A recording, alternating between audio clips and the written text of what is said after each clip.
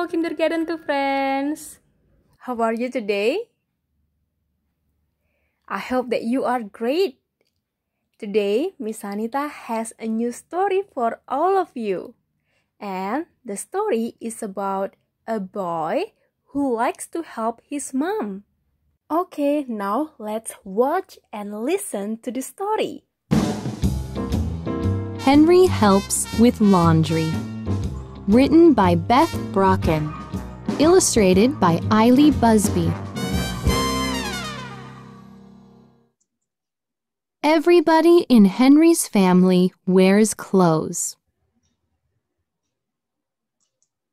Mom likes to wear boots and a skirt. Dad likes to wear pants and a sweater. Penny likes to wear pajamas. And Henry likes to wear green shorts and his octopus t-shirt. Sometimes clothes get dirty. Then it's time to do laundry. It's laundry day, Mom tells Henry. Will you help me? Yes, Henry says. Henry is a good helper. While Mom turns on the washing machine, Henry sorts the clothes. He puts the white clothes in one pile. He puts the dark clothes in another pile. Mom pours the soap in. Henry puts the clothes in.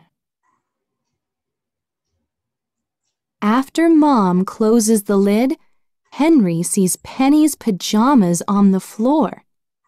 Wait, Mom, he yells. Don't forget to wash this. When the clothes are clean, Henry and Mom put them in the dryer. Finally, the clothes are dry. Mom folds the clothes. Henry carefully puts them into piles. Dad's clothes go in Dad's dresser. Mom's clothes go on Mom's shelves. Penny's clothes go in Penny's room. Henry puts his clothes in his room. What a good helper! Wow, do you like the story, friends? Okay, now Miss Anita wants to ask you, what is the name of the boy in the story? What does he like to wear? What will Henry do when his clothes and his family's clothes get dirty? Does Henry say yes when his mom asks him to help her to do the laundry?